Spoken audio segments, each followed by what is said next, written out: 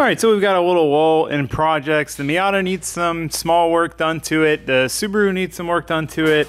The Fummins build, I'm waiting on a parts truck. I'm trying to find a parts truck so we can start on that. So while we got this little lull, timing kind of works out perfect. We're gonna start working on Ben's LS Miata. So it's kind of got everything ready. As far as like, we have a lot of work to do basically with the amount of parts that we have. We have most of the stuff we need to put the car together. I'm really excited about this and I'm really eager to get it done because, I mean, it's rare enough to see a Miata ripping and tandeming at events. Way rarer to see a V8 LS Miata drifting, period. So to have two of them drifting, tandeming is gonna be so sick. And Ben's like me where, you know, I've had a bunch of different cars. He's mainly only had, or pretty much only had Miatas as drift cars. But in the sense of like the highest horsepower car I had before my Miata was my Vet, which is like 310 wheel horsepower and a 3,200 pound car. So going from that to a car making almost 400, weighing 2,400 pounds, like, I mean, it was like life changing, you know, being able to finally rip in fourth gear and have all this power. And I'm really excited for him to have that because he's never had it. So I'm sure he'll be just as excited and happy as I am when it's done and it's ripping. I think he's gonna love it. So I really wanna get it done. Moral of the story. So basically what we need to do to put the engine in is cut these corners out. So these get in the way of the V8. Cut the corners out, and then we have to this, and then we have to cut all this out. I forgot about that. Hammer it all out. My swap's way easier. I don't have to cut my engine sits like an inch further forward and I don't have to cut I didn't have to cut the bell housing, so I forgot about that part. Did you take the stuff out of here? I just gotta pull the carpet. Yeah, you gotta pull that insulation. That'll just set on fire. So yeah, and then once we get the cuts done, we can test fit the engine and so on and so forth. So we're gonna try to get as much done as we can on this right now. Except we do have to wait for this fuel to evaporate because Ben sabotaged the project and spilled a bunch of fuel on the ground right under where we're gonna plasma cut. You just don't like working on cars. Apparently not. 30 minutes later. Right? Is that one of those like plastic things? Yeah. Those things are annoying. Oh, yeah. Congratulations, dude. Big step forward, man. Right, car's almost done now. Almost done, dude. Almost finished. You should set that right on top of the gasoline so it'll catch the sparks from the plasma cutter. Okay, you think it'll work? I think that's a great idea. I mean, it's like rubber. So before we start our cutting, we gotta get these side braces out here. Because what, we'll cut that and then weld them back in, basically after you cut the trans tunnel? Basically. Okay. If this works. We need to order a spot weld drill bit. Because I'm sure we will use it.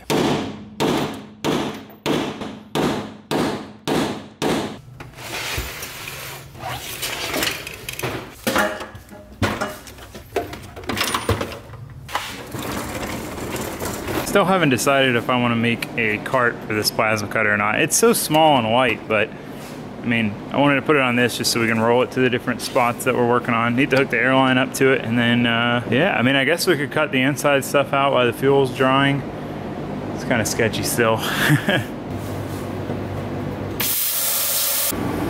right, well, my camera glitched out, so I don't know if you guys got any of that, but might have a couple little spots left to cut.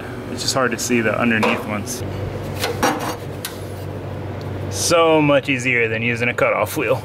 This thing's pretty sick for just over 200 bucks. Time to do the other side. All right, we got both corners out. So now we need to cut basically a slit and a slit so we can bend this up like an inch for bell housing clearance. Corners, and then I guess the whole trans tunnel, that part I don't know about. Yeah, I got pictures of what it is, but it's basically, it looks like a slit all the way up the trans tunnel, so you can widen it because you have to get like 20 inches at the top and 21 inches at the bottom or something like that. And then there's like another little slit we have to make to hammer in to have room for fuel lines and all that stuff. Okay, we got the corners cut to be, or marked to be cut out. Basically, we're just staying in line with the frame rail all the way back.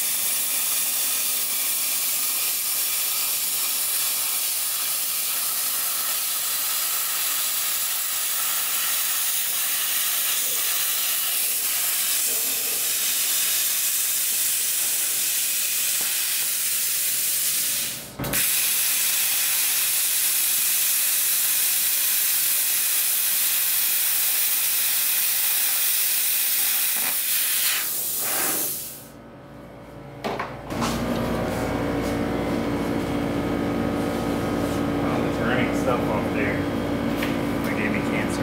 Yeah, all the seam sealer. Ugh. They wear a respirator. Taylor Ray teaching me how to fabricate, you know, wearing proper safety gear. Well, everyone commented and made fun of me for wearing my welding helmet. They're like, you just need sunglasses and it's way easier to see. I was talking about flip-flops. Oh, yeah. Look at that. Heckin' pro, dude. Heckin' pro. You look pretty stunner with those stunner shades. So much better than doing this with a grinder and a Sawzall. You're not.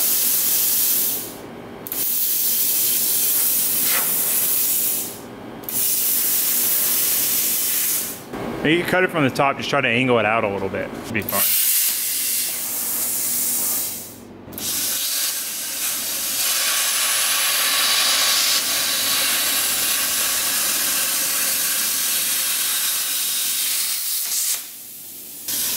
You're not going. You have to be over metal for it to start, so you're just over the gap.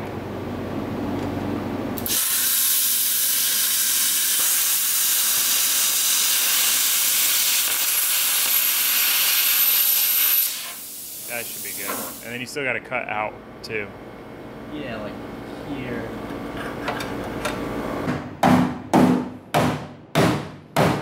Corners are cut out. As you can see, that makes a lot more room in here. Mainly it's, you know, for, well, honestly, the back of the cylinder head, pretty much everything. The engine would never fit in here if you didn't cut those out.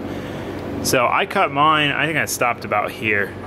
I should have cut it that far because it's kind of in the way sometimes, but sweet. So we'll need to figure out some cover plates for that. I guess you can just leave it open. Oh, I see what those are for.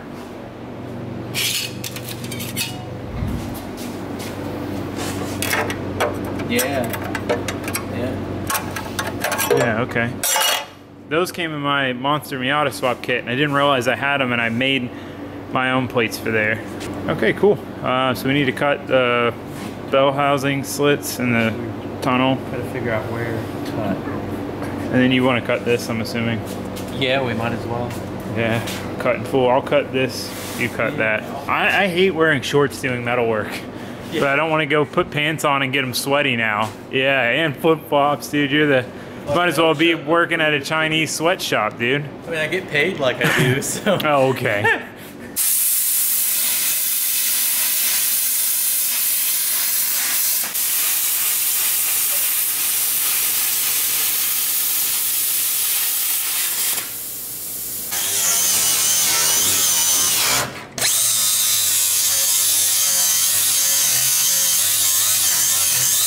All right, so the slit all the way down the side of the trans tunnel is cut in. See where you cut basically from here all the way down to here because you have to widen this part of the trans tunnel. So we'll hammer that out to spread it out basically top to bottom, and then he cut these two slits in here, so we'll hammer that up to make room for the top of the bell housing. And then I think the last thing we need to cut is cut this out. Basically, as like the vet intake that I run on my car, it comes down, and if this is here, it sticks up too high. So basically you put a piece of DOM or square tube or something there instead. It also gives you a lot more room for mounting oil coolers, more air to the radiator, and is probably stronger anyway.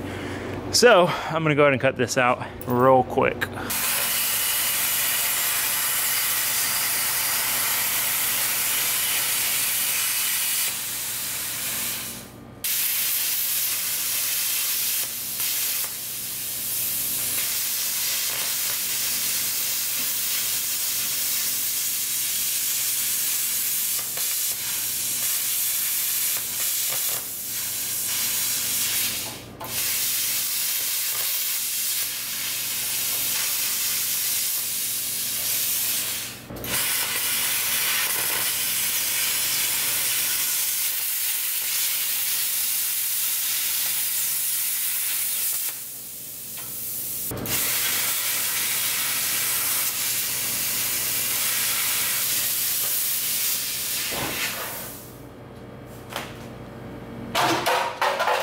First try. Not bad. Not bad. All right, just got to clean that up, and then we can weld some plates there and weld our tube in the middle.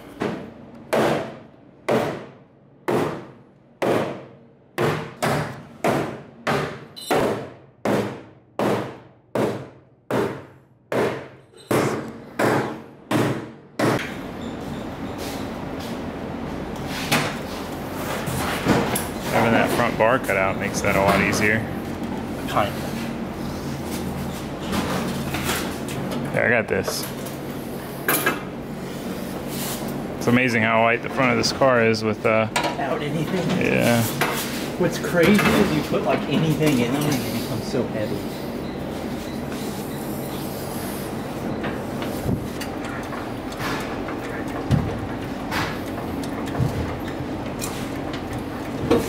Hold on. There you go. Good on this side. Good on that side? As far as the studs go, but you're hitting like hardcore. This would have to be like here. Maybe it's only 20 at the bottom. Yeah, because that's 16 and that's supposed to go to 20. And then at the bottom there, it's supposed to be 20 as well. What is it caught on? It's not all. Because we should definitely try to get the back bolts in.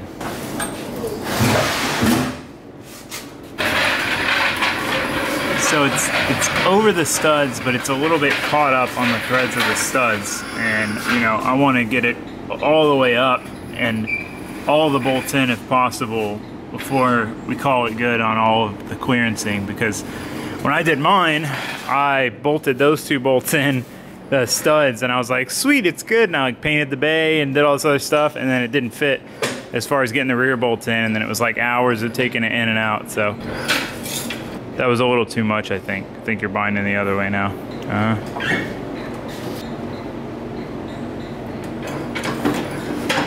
Maybe can you get to the bell housing?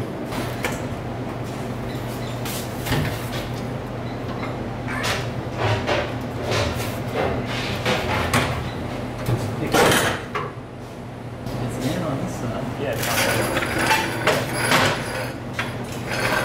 there. Now we just need to make sure we can get these back bolts in. Well, that's good. I just wanted to make sure it actually fit everywhere before you like started welding shit up and then had to cut it back apart or something. That would suck. Suck bad. Yeah, I don't know what the deal is with their measurement. I don't know, like I don't understand that. Because that's like a lot. That's a lot. Yeah. That's like too much. Yeah. That's like gas. Yeah, I was just looking at that. That's a mother LS in a Miata. Woo! Throwback. Yeah. That's true, because I was there when we put Yeah, and it's exactly what you said. I remember it word for word. All right, so now we just gotta weld the engines in, throw some pistons in here, put the heads on, and go do a burnout. Yeah, dude, we're almost ready, dude. We're ready to rip. In by the weekend. Have it ready for the compound for your birthday? Yeah, dude. Sweet, let's do it. My suggestion would be we bolt up the subframe, drop this thing out, test fit, just put heads on and just test fit the headers.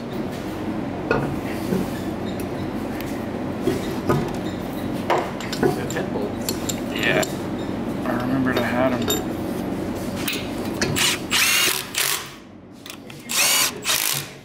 Alright, we just need 2 bolts. This is just for test fitting purposes. There you go.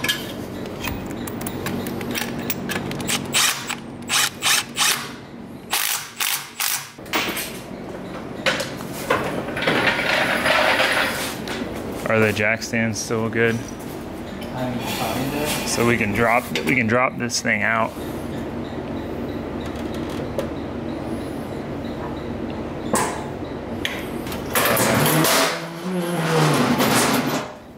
Look at that.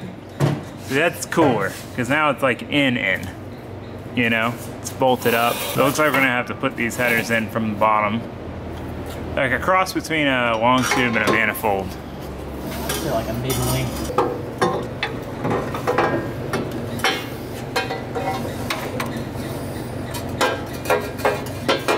Yeah, here, let me get a couple bolts so we can bolt it on real quick.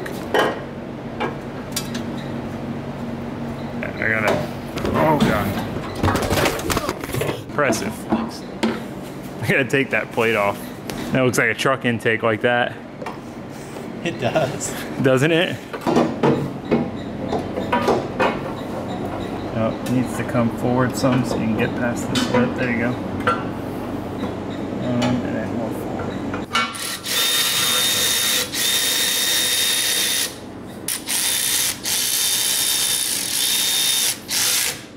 Boom! Headers, heads, blocks in. Everything fits. Those look way cooler from up top. You can't tell that they're not like full long tubes. Yeah. They're just like Cheater shiny. headers. It all seems to fit real well under there. Yeah, no, it looks like starting the exhaust is in a good spot. They don't hang too far below the subframe, only like an inch. That's solid, I like those. Ta-da! I don't know why it doesn't fit. Would you look at that, guys? It looks a lot more complete than it really is, but it's always at least satisfying to make it seem complete. You know, at least get a visual image. That's like a motor. It's got headers. It's got an intake. Yeah, you know, sure. It's got a steering rack. A little bit of the rotating assembly. Missing some front end parts, some other stuff, but I mean, hey, it's in there. On a scale of 1 to height, how do you feel? I'd say a solid 7. 7 out of height? That's definitely like a huge step. Nice to see, I guess, is the best way to put it. Yeah, the headers are really good. Yeah, they fit really good. The steering shaft is going to clear. Hopefully. We know is a major thing. I think it will. Because looking at it from the bottom, it looks like it will. Yeah, it looks like it's got room with that dent there. Yeah, the rear end stuff's like there. It split my leg open the other day. We gotta weld something on it, which will be easy to weld, and then assemble it, and then slap that in. So that's real easy. And then trans mount. You gotta put a 99 tank in it. Oh yeah, yeah, because it has the quick connect outlets. All right, well, that pretty much wraps us up with Ben's car for the day. I mean, we got the whole engine bay and trans tunnel clearance. Everything fits perfect. The whole engine, the subframe's bolted up in every spot. The headers fit, like everything fits. That is awesome. That is a freaking huge step. It honestly doesn't feel like a big step because it was so easy because we basically already knew what we had to do from doing my car. So it just we kind of flew right through it. So I'm hoping that the rest of the project goes that way, you know, having done everything for the most part. You know, some things are going to be different on this car, but we've done most of the things, or at least I have once over, maybe twice over. So doing it this time, I feel like we're going to be able to fly through it. So hope we can get this thing knocked out soon and on track. But speaking of LS Miatas, I've got projects of my own to work on. Just a couple little things I want to knock out before the day is over. So I've got this kill switch. So this is a nice big marine grade one. I don't like the little tag, key flag, whatever ones, because everyone I know who runs them has issues with them. Basically, there's like a little nub that makes contact and it'll get loose and then your car will shut off, and I don't want to deal with that. So I'm just going to use this as my kill switch. It's nice and covered and seems very heavy duty, very nice. Yeah, 900 amps for 30 seconds, so it's a ripper. It should be good. And then also I've got some 6-gauge wire. I'm going to redo my alternator wire. It got a little messed up at grid life. It got burnt, and it's been 8 or 10 gauge the entire time I've had the car built. And if I do go electric power steering, I will need, you know, there'll be way more demand on the alternator. I'll need more current to be going back to the battery. So I want to upgrade that to a 6-gauge wire. And then hood shocks. So this is another thing. I have just a pole that I stick in there, and I'm tired of doing that. So I want to put these hood shocks on. So let's try to tackle that first. All right, guys. So my plan is to basically drill a hole through here, use this stud there, and then either modify that bracket or make my own bracket for up here, mount it right about there. I think if I drill the hole first, then I can change where I position this. All right, so let's drill a hole.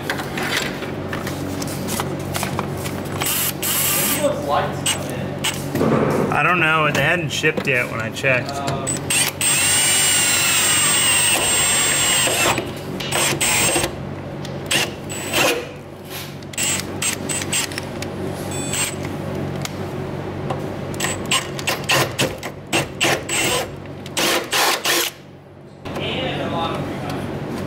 All right, so let's test that out.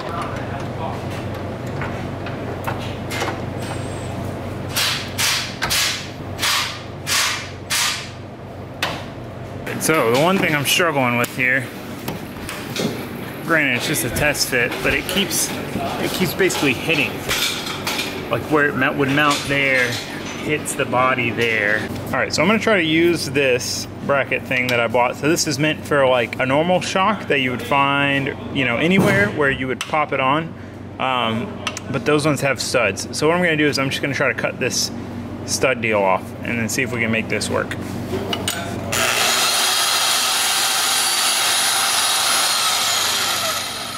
Okay, so now we just need to redraw our hole further down. So we need to go probably right about here.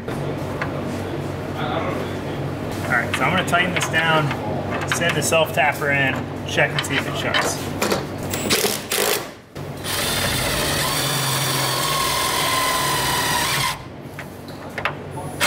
So with this bracket, we're ending up with this gap because the bracket itself is hitting the inside right there. I mean, I guess no, because then we'd be on the hinge. Yeah, so I think I just need to make like a shorter bracket. I don't know if that would work either. I don't know, I gotta figure this out. Okay, so it looks like I'm gonna have to make my own bracket. This bracket is just too tall. I don't wanna rush this, so I'm gonna move on to the breaker switch in the back. I'm getting a little antsy and I don't wanna rush through it. So get some more work done and then I'll feel better about taking a little extra time on that. All right, so I need to figure out exactly how I'm supposed to mount this thing. Does it snap together? Okay, it snaps together. So we should be able to just screw it in and then snap this in. Oh, and then we can snap it in any orientation we want. I really like this though, like it's such a solid connect and disconnect. It feels very robust.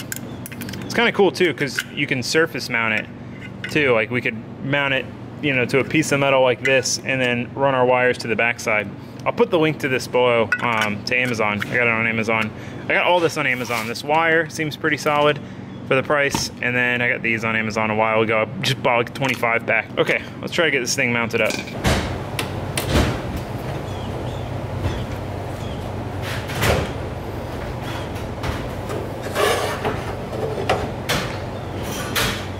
So as you can see, I had just a standard A&L fuse here, and I blew it during an event and I just bypassed it, and then it just kind of left it like that. I just make sure to disconnect the battery when the car's parked and I'm not using it.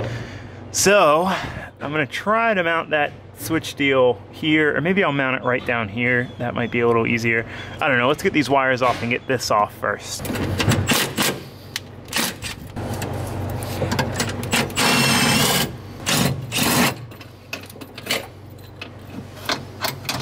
Ta-da! Yeah, so the other problem I have with this thing is basically, you know, your fuse goes in here and there's a cap that goes over it and it's supposed to protect your terminals, but both that wire and then having these two wires coming out, they were just too big and the cap would never sit down on there, so it'd always fall, and then you've got exposed terminals, and then I tried taping it up and it was just a mess. So glad to get rid of this. I'm gonna mount it right here on the bottom, because mounting it up here just kind of sucks because this has the humps in it. It would be nice to like flush mount it right here and put the wires up through there, but for now this will work. And it's gonna be cool because I can run the wires in any direction. So I'm gonna run these in from the front here to their side, and then the power from the battery into the side here. I think that'll work out really well. So I'm just gonna go ahead and get it mounted and then start running the wires in. Okay, well, I got my switch mounted. I mean, it works fine. On, off. Cool, okay. This setup is not gonna work. Just basically this is always gets in the way. And even if I made my own bracket like I thought I was gonna do, it still wouldn't be enough. Basically, the rod needs to mount, instead of mounting, you know, below this piece, it needs to mount like up here on the side. So basically I'd need to make like a custom bracket that came up and then had the nub sticking off, use a normal shock to keep it tight enough to shut the hood. So I might just see if like honestly just be easier to buy a set that somebody makes that's like bolt on. But we'll see. I'm not gonna worry too much about that now. Guess the last thing I need to do is throw this thing on the lift and get an alternator cable made. And this skid plate has definitely done its job. Oh no, it's about to break. I'm gonna have to fix that. At OSW, like, you finish the run, the layout they normally have, and then you take a left onto the exit road. Well, the outside of the exit road is like, I don't know, an 8-inch drop off, and at night it's hard to see exactly where the exit road is, and I dropped the tire off.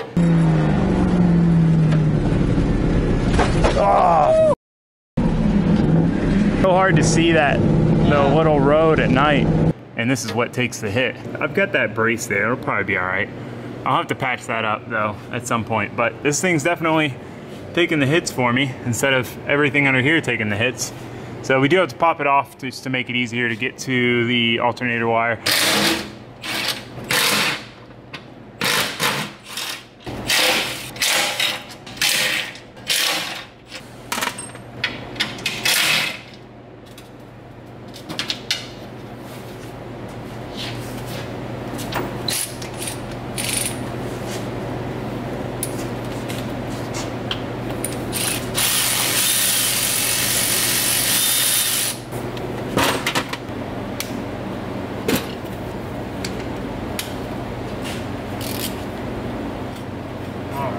That loose. Should be able to pull that out now. We'll need to try to figure out better routing when we put the new wire in. I got some oil permeating from somewhere. I'm not sure where.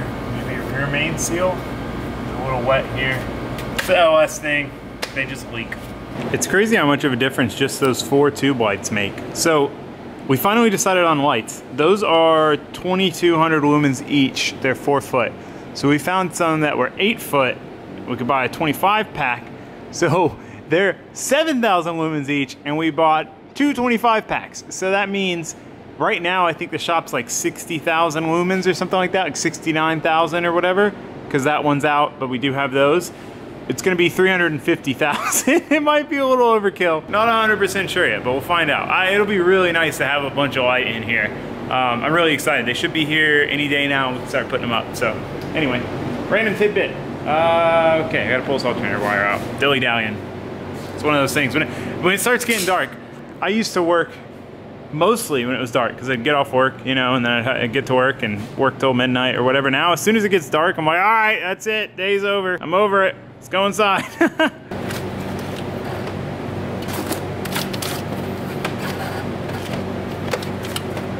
Yeah, so at Grid Life, right here, the wire had gotten rubbed through against the starter trigger wire, so it started triggering the starter on its own. And then here is where it melted, and I had to cut it and splice it back together with a splice that a friend of mine had. Luckily, need to replace this.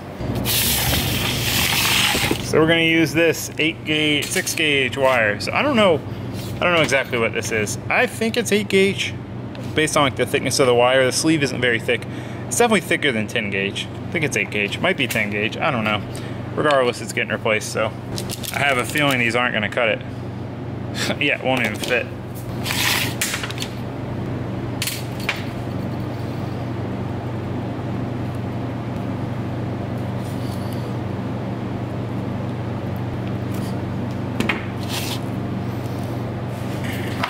Need some shrink tube. Let's get some decently big stuff.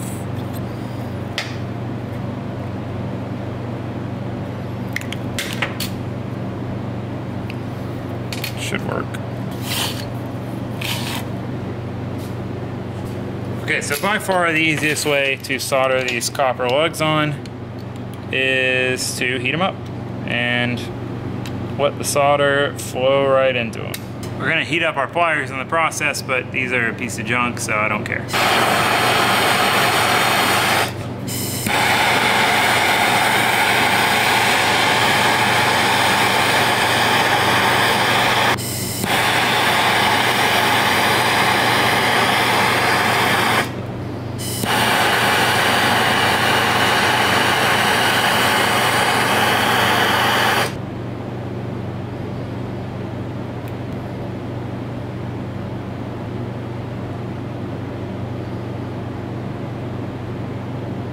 Let that cool down.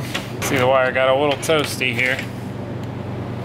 It's kind of inevitable, but try not to. All right, there's our finished end, all nice and heat shrunk. I used 2 layers just because, I don't know, I worry about this stuff shorting out, so I was trying to kind of just keep it covered in this area where it might have a bend or something. So just need to figure out how long to make it. I'm gonna make it a little longer than the last one because I know the last one was a little too short.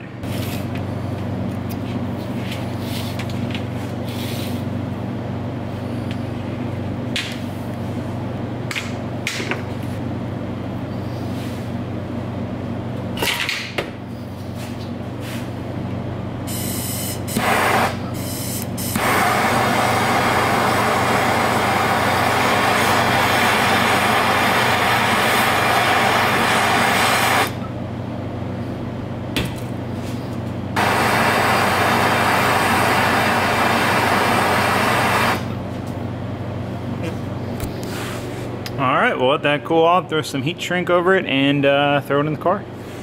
Looks nice though. Freaking beefy alternator cable. Might be a little trickier to route than the other one was, but we'll give it a shot. I think I'm gonna run down to the alternator first, and then see if I can route it over to the starter easily from there. No. Cooperate. There's not a lot of room for my hand over here. Ow.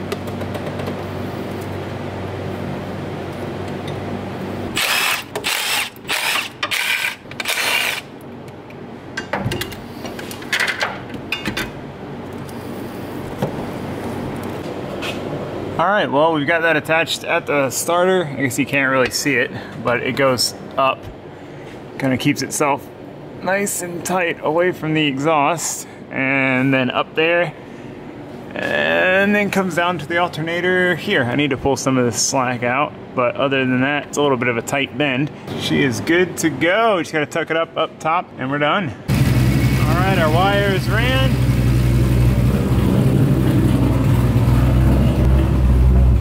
We got 14.2 on the voltage. I kind of like this dash. This is a pretty good dash for me if I just change the fuel to speed. Oh, here, be cleaning up all upon me. All right, so all the little stuff is done. We still got more stuff to do to this car as always. Got some cool plans for it, some things we're gonna try. But for now, that's gonna be it. Really glad we got started on Ben's car, made some good progress there. Excited for the lighting upgrade. Lots to do as always, but for now, that's gonna be it for this video. Thanks for watching, thanks for subscribing. I'll see you guys next time. Goodbye.